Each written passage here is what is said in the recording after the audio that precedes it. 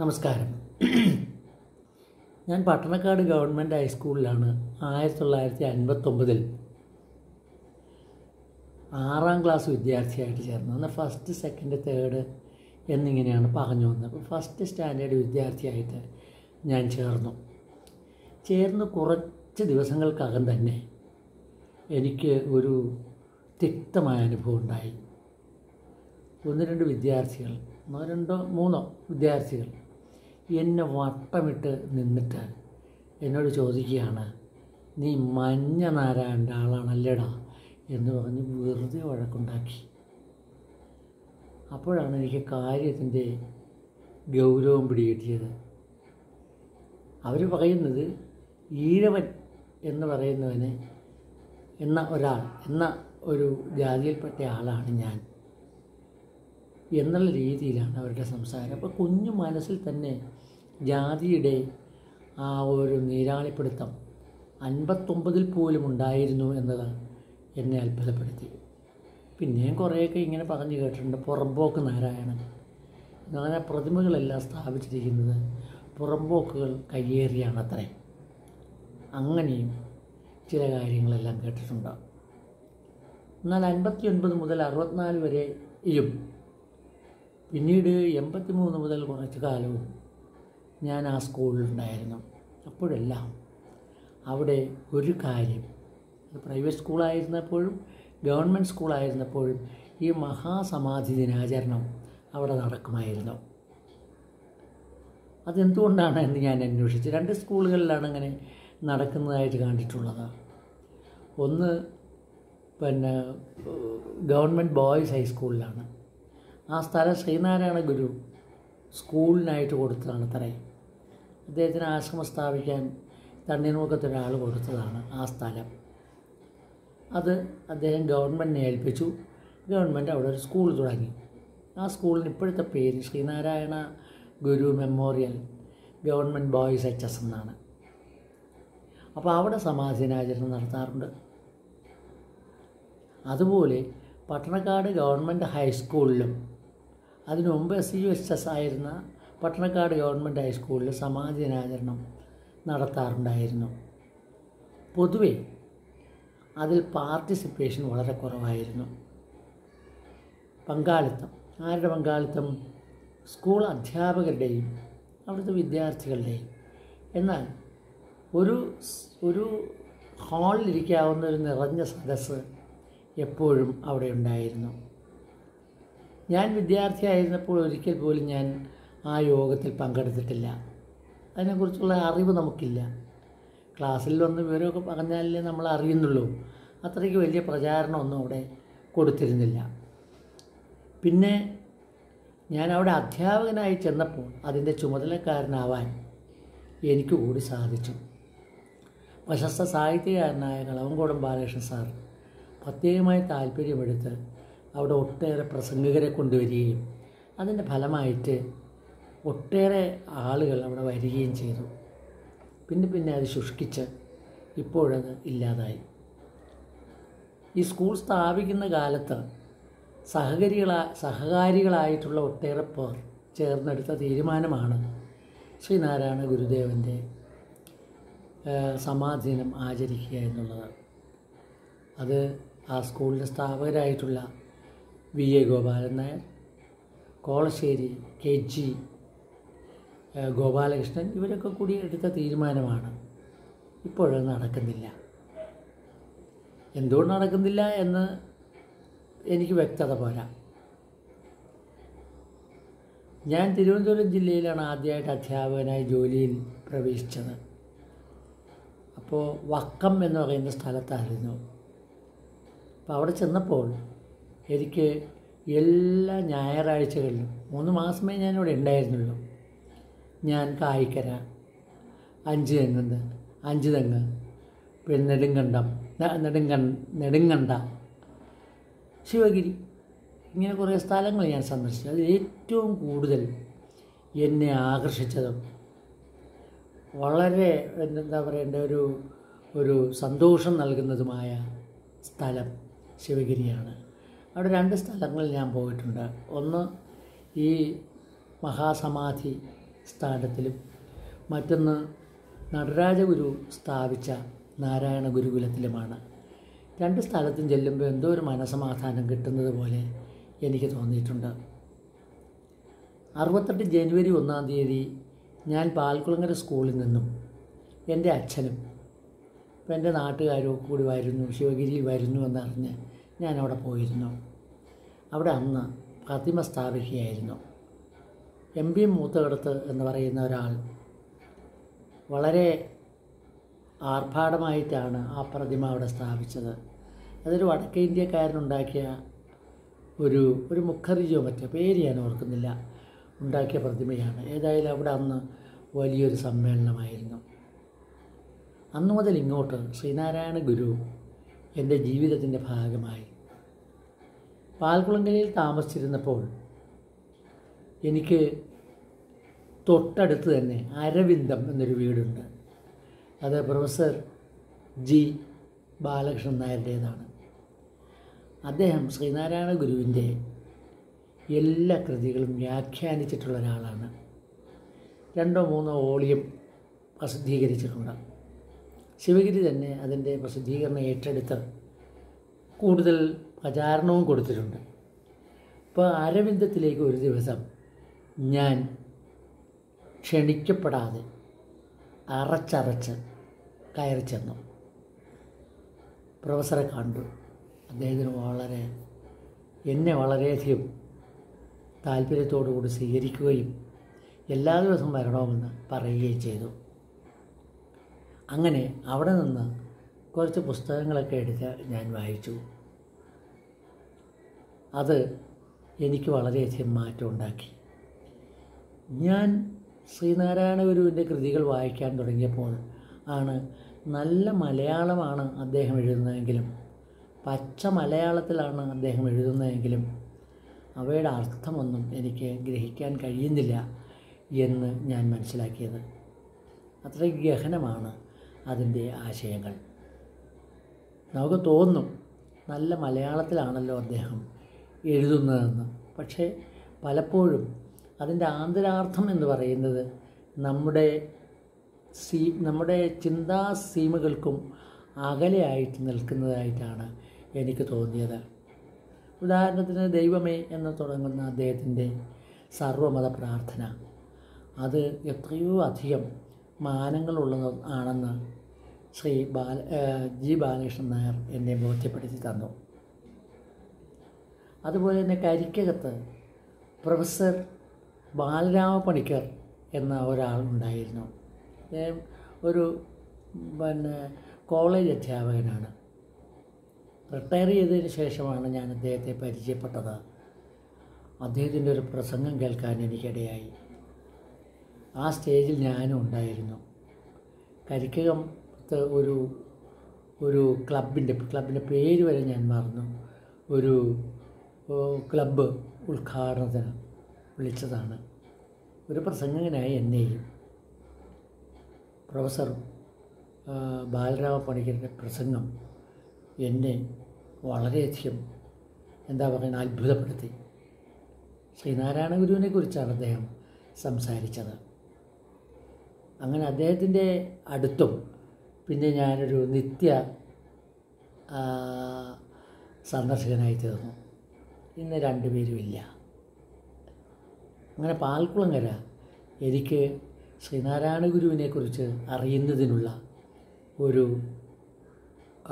പ്രദേശമായിട്ട് മാറി. ഞാനങ്ങനെ എൻ്റെ യാത്ര തുടരവേ മോഹൻദാസ് എന്നൊരു ഡോക്ടറെ പരിചയപ്പെട്ടു. അദ്ദേഹം എൻ്റെ സുഹൃത്ത് പ്രൊഫസർ ഭാസ്കർ പ്രസാദിൻ്റെ വീടിനടുത്താണ്. ഭാസ്കർ പ്രസാദാണ് എന്നോട് പറഞ്ഞത്, ഇവിടെ ഒരു മോഹൻദാസ് ഉണ്ട്, അദ്ദേഹം ശ്രീനാരായണ ഗുരുവിനെക്കുറിച്ച് ഒട്ടേറെ കാര്യങ്ങൾ കളക്ട് ചെയ്ത് പ്രസിദ്ധീകരിച്ചിട്ടുണ്ട്.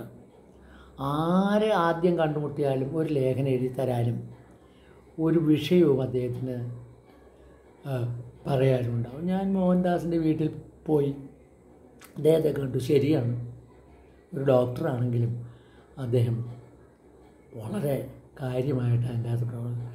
ഏതാണ്ട് ആയിരക്കണക്കിന് വിഷയങ്ങൾ എടുത്തിട്ട് പലരെ കൊണ്ട് എഴുതിച്ച് ലേഖനങ്ങൾ ഒരു വലിയ സമാഹാരമായി അദ്ദേഹം പ്രസിദ്ധീകരിച്ചിട്ടുണ്ട്. കേരളകൗമുദി, പേട്ടയിലാണ് കേരളകൗമുദി, എൻ്റെ അടുത്ത് തന്നെയാണ്. പിൽക്കാലത്ത് ഒരു ശ്രീനാരായണ ഗുരു ഡയറക്ടറി പ്രസിദ്ധീകരിച്ചു. ശ്രീ നെടുങ്കുന്നം ഗോപാലകൃഷ്ണനാണ് അത് കൂടുതൽ ശ്രദ്ധ ചെലുത്തിയെടുത്തത്. അതൊരു വലിയ വർക്ക് തന്നെയാണ്. ഇന്നും അത് എന്താ പറയേണ്ടത്, ഈ നമ്മുടെ മോഹൻദാസിനേക്കാൾ വളരെ ഗഹനമായിട്ടാണ് അത് പോയിട്ടുള്ളത്. അത് ആ വോളിയം എനിക്ക് കിട്ടി, ഞാൻ വാങ്ങി സൂക്ഷിക്കുന്നു. അന്നു മുതൽ ശ്രീനാരായണ ഗുരുവിനെക്കുറിച്ച് എന്ത് കിട്ടിയാലും ഞാൻ വാങ്ങി വായിക്കും. അതെൻ്റെ പുസ്തക ശേഖരത്തിലേക്ക് കൊണ്ടുവരികയും ചെയ്യും. നമ്മുടെ PK ബാലകൃഷ്ണൻ ഒരു സമാഹാരം പ്രസിദ്ധീകരിച്ചിട്ടുണ്ട് ശ്രീനാരായണ ഗുരുവിനെക്കുറിച്ച്. അത് ഒരു ആധികാരിക ഗ്രന്ഥം തന്നെയാണ്. MK സാനു മാസ്റ്റർ എഴുതിയ ശ്രീനാരായണ ഗുരു എന്ന പുസ്തകം ഇന്നും അതിനെ വെല്ലാൻ ഒരു ജീവചരിത്രഗതിയില്ല.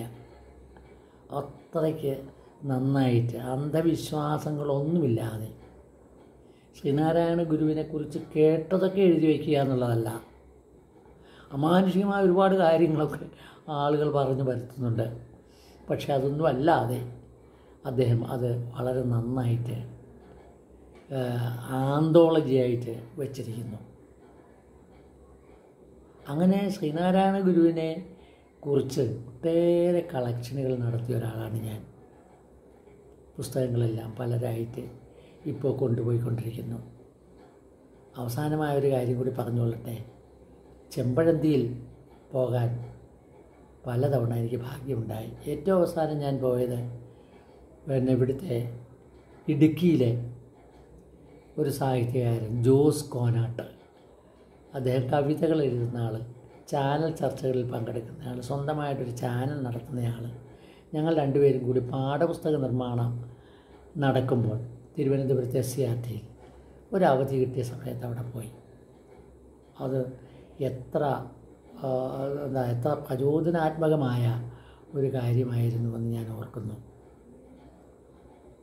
ഇപ്പോൾ ഈ പല കാര്യങ്ങൾക്കായിട്ട് പല ചർച്ചകളിൽ ഞാൻ പങ്കെടുക്കാൻ പോകുമ്പോൾ എല്ലാം എനിക്ക് തോന്നാറുള്ളത് ശ്രീനാരായണ ഗുരു പറഞ്ഞ കാര്യങ്ങളുടെ പ്രസക്തി ഏറി വരികയാണ്. ഈ കഴിഞ്ഞ ദിവസം മന്ത്രി രാധാകൃഷ്ണൻ ഒരു കാര്യം പറയുന്നത് കേട്ടോ. ഉദ്ഘാടനത്തിന് ചെന്നപ്പോൾ തന്ത്രി ജാതി വിവേചനം കാണിച്ചു എന്നാണ് അദ്ദേഹം പറഞ്ഞത്. എനിക്ക് 59-ലുണ്ടായ അനുഭവം പോലെ ആണ് എനിക്ക് അപ്പോൾ തോന്നിയത്. ഇന്നും ജാതിയും മതവും ഒക്കെ വളരെ ശക്തിയായി വന്നുകൊണ്ടിരിക്കുകയാണ്. എല്ലാ കാര്യത്തിലും ജാതി ചോദിക്കുന്നു, മതം ചോദിക്കുന്നു എന്നുള്ളതെല്ലാം. അപ്പോൾ നമ്മൾ വളരെ കരുതിയിരിക്കേണ്ടിയിരിക്കുന്നു. ജാതിരഹിതമായൊരു സമൂഹം ഉണ്ടാകുമോ? മതരഹിതമായൊരു സമൂഹം ഉണ്ടാകുമോ? മിഥ്യാഭിമാനബോധത്താൽ പ്രചോദിതരായിട്ട് ഞാൻ ഇന്ന മതസ്ഥനാണ്, ഇന്ന ജാതിക്കാരനാണ് എന്ന് പറയുന്നത് മന്നത്ത് പത്മനാഭൻ്റെ പാതയാണ് ഇക്കാര്യത്തിൽ നാം പിന്തുടരേണ്ടത്. എന്തുകൊണ്ട്? അദ്ദേഹം മന്നത്ത് പത്മനാഭനായിരുന്നില്ല, മന്നത്ത് പത്മനാഭ പിള്ളയായിരുന്നു. എന്തുകൊണ്ടാണ് അദ്ദേഹം പിള്ള എടുത്തു കളഞ്ഞത്? ജാതി അറിയരുത് എന്ന് വിചാരിച്ചിട്ടാണ്. അത് എന്തൊരു വലിയ മനസ്സാണെന്ന് ആലോചിച്ച് നോക്കണം. അദ്ദേഹം അധ്യാപകനായിരുന്നു. ഞങ്ങളുടെ നാട്ടിലൊരു ഗവൺമെൻറ് സ്കൂളിൽ അധ്യാപകനായിരുന്നു, പ്രൈമറി സ്കൂളിൽ അധ്യാപകനായിരുന്നു. പിന്നീടാണ് സമുദായ പ്രവർത്തനത്തിലേക്ക് പോയത്. പക്ഷേ അദ്ദേഹത്തിൻ്റെ പാത ഒരാളും പിന്തുടരുന്നില്ല. ആ സമുദായത്തിൽ ആരും പിന്തുടരുന്നില്ല. അത് ഒരത്ഭുതമായിട്ടാണ് എനിക്ക് തോന്നുന്നത്. ചുരുക്കത്തിൽ നാം ഒരു കാര്യം കൂടി പറഞ്ഞുകൊള്ളട്ടെ. നമ്മൾ അധ്യാപകരായിരിക്കുമ്പോൾ കുട്ടികളുടെ SC ST OBC ലിസ്റ്റൊക്കെ കൃത്യമായിട്ട് ഓഫീസിൽ കൊടുക്കണമെങ്കിലേ അവർക്കുള്ള ആനുകൂല്യങ്ങളെല്ലാം കിട്ടും. ചില അധ്യാപകർ ചെയ്യുന്നത് ഞാൻ കണ്ടിട്ടുണ്ട്. വെറുപ്പോടുകൂടി നോക്കി നിന്നിട്ടുണ്ട്. അവർ ക്ലാസ്സിലേക്ക് കയറും, എന്നിട്ട് SC ST വിദ്യാർത്ഥികളെല്ലാം എഴുന്നേറ്റ് നിൽക്കാൻ പറയും. അഡ്മിഷൻ രജിസ്റ്റർ നോക്കി കണ്ടുപിടിക്കാവുന്നതേ ഉള്ളൂ തൻ്റെ കുട്ടികളുടെ ജാതിയും മതവും എന്നിരിക്കെ ഇങ്ങനെ അധ്യാപകർ പെരുമാറുന്നത് എന്താണെന്ന് എനിക്ക് മനസ്സിലായിട്ടില്ല. ഞാൻ ചെയ്തിരുന്നത് അഡ്മിഷൻ രജിസ്റ്റർ നോക്കി നേരത്തെ തന്നെ ഹാജർ ബുക്കിൻ്റെ മുൻവശത്ത് അത് എഴുതി വച്ച് ഇതേപോലുള്ള കാര്യങ്ങൾ ചോദിക്കുമ്പോൾ അപ്പോൾ തന്നെ കുട്ടികളോട് ചോദിക്കാതെ തന്നെ ഈ കാര്യങ്ങളെല്ലാം ഓഫീസിലേക്ക് സമർപ്പിക്കുകയാണ്. ഇന്നും 1967 മുതൽ 68 ഗവൺമെൻറ് സ്കൂളിൽ ഇതുവരെ ഞാൻ പഠിപ്പിച്ചിട്ടുള്ള എല്ലാ ഒരൊറ്റ വിദ്യാർത്ഥിയുടെയും ജാതി എനിക്ക് അറിഞ്ഞുകൂടാ, ഞാൻ ചോദിച്ചിട്ടുമില്ല. അതാണ് സ്ഥിതി. അപ്പം അധ്യാപകരാണ് യഥാർത്ഥത്തിൽ ജാതിരഹിത സമൂഹത്തിൻ്റെ ചാലക ശക്തിയായിട്ട് പ്രവർത്തിക്കേണ്ടത് എന്ന് ഞാൻ വിചാരിക്കുന്നു. നമ്മുടെ നാട്ടിൽ ജാതി പറഞ്ഞുള്ള രാഷ്ട്രീയ പാർട്ടിയുണ്ട്. മുസ്ലിം ലീഗ് അങ്ങനെയല്ലേ? ഇതൊക്കെ നിരോധിക്കേണ്ടതല്ലേ? നിരോധിക്കുകയല്ല, അങ്ങനെ ഒരു ഒരു ഒരു ഒരു പാർട്ടി പ്രവർത്തിപ്പിക്കാൻ പറ്റാത്ത വിധത്തിൽ വേണം വരാൻ. അതുപോലെ തന്നെ ഭൂരിപക്ഷ വർഗീയതയെ പ്രോത്സാഹിപ്പിച്ചുകൊണ്ടിരിക്കുകയാണ് BJP.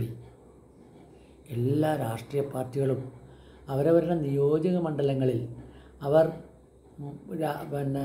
സ്ഥാനാർത്ഥികളെ മത്സരിപ്പിക്കുമ്പോൾ ആ നിയോജക മണ്ഡലത്തിലെ ഭൂരിപക്ഷ ജാതി മതം ഏതാണോ അതിനുള്ള ആളുകളെല്ലാം നിർത്തിയിട്ടാണ് മത്സരിക്കുന്നത്. കേരള കോൺഗ്രസ്സുകാർ തന്നെ എത്രണ്ണമാണ്? എല്ലാം ക്രിസ്ത്യൻ പാർട്ടികളാണ്. അവർ കേരള കോൺഗ്രസ് എന്നെങ്കിലും പേരിട്ടല്ലോ. എന്നേ നമുക്ക് 64-ലായി കേരള കോൺഗ്രസ് ഉണ്ടായത്. അപ്പോൾ അങ്ങനെയൊക്കെയാണ് കേരളത്തിലെ സ്ഥിതി. എങ്കിലും മറ്റ് സംസ്ഥാനത്തേക്കാൾ കുറച്ച് മെച്ചമാണെന്ന് എനിക്ക് തോന്നുന്നു. അങ്ങനെ മെച്ചമാകുന്നതിനുള്ള കാരണം ഇവിടെ ശ്രീനാരായണ ഗുരു ഉഴുതുമറിച്ച ഒരു മണ്ണുണ്ട്. അയ്യങ്കാളി നടന്നുപോയ ഒരു സ്ഥലമുണ്ട്. പണ്ഡിറ്റ് കർപ്പൻ ഉണ്ടായിരുന്ന സ്ഥലമുണ്ട്. ചട്ടമ്പി സ്വാമികൾ കയറിയിറങ്ങിയ ഇടങ്ങളുണ്ട്. അവിടെയൊന്നും അവർ ജാതി പറഞ്ഞില്ല, മതം പറഞ്ഞില്ല, പകരം മനുഷ്യത്വമാണ് പറഞ്ഞത്. ഇപ്പോൾ ഒരു പുതിയ രീതിയും വന്നുകൊണ്ടിരിക്കുന്നു. അതും എതിർക്കപ്പെടേണ്ടതാണ്.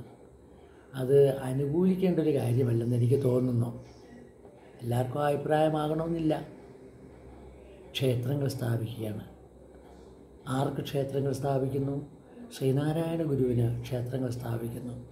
എൻ്റെ നാട്ടിൽ അങ്ങനെ ഒരെണ്ണം സ്ഥാപിച്ചു കഴിഞ്ഞു. അവിടെ പ്രാർത്ഥനകൾ നടക്കുന്നു, മറ്റു കാര്യങ്ങളെല്ലാം നടക്കുന്നു. ഇനി ക്ഷേത്രങ്ങൾ വേണ്ട എന്ന് പറഞ്ഞ ശ്രീനാരായണ ഗുരുവിനെ പ്രതിഷ്ഠിച്ചു വെച്ച് ക്ഷേത്രാരാധന നടത്തുകയാണ് ഒരു കൂട്ടം ആളുകൾ. ഇതൊക്കെ നമ്മൾ എന്താ ഞാൻ പറയേണ്ടതെന്ന് എനിക്കറിയില്ല. ഞാൻ ദുഃഖത്തോടു കൂടിയാണ് ഈ കാര്യങ്ങളെല്ലാം പറയുന്നത്. നമുക്ക് മതരഹിതമായ ജീവിതമുണ്ടാകണം, ജാതിരഹിതമായ ജീവിതമുണ്ടാവണം. പകരം മനുഷ്യനാണ് എന്ന ആ മഹത്തായ ബോധം നമുക്കുണ്ടാകണം. അതൊക്കെയാണ് ഈ സമാധി ദിനാചരണവുമായി ബന്ധപ്പെട്ട് എനിക്ക് പറയാനുള്ളത്. നന്ദി, നമസ്കാരം.